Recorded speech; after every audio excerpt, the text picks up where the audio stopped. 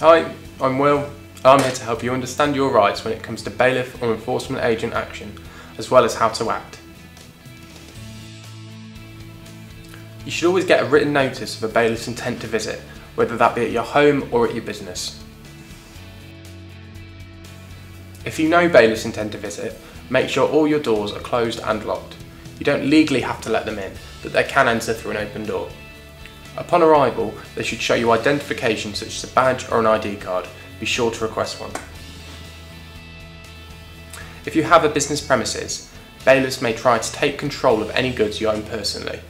Bear in mind, if you're a sole trader, you will personally own any of these assets the bailiffs try to take. If your limited company owes money, the bailiff is allowed to take control of goods belonging to it. In most cases, bailiffs should not force entry into your home if they've not been in before. The rules can be different for business premises, however. If you'd like to know more about bailiff action, or business debts in general, get in touch either online at payplan.com or over the phone on 0800 280 2816.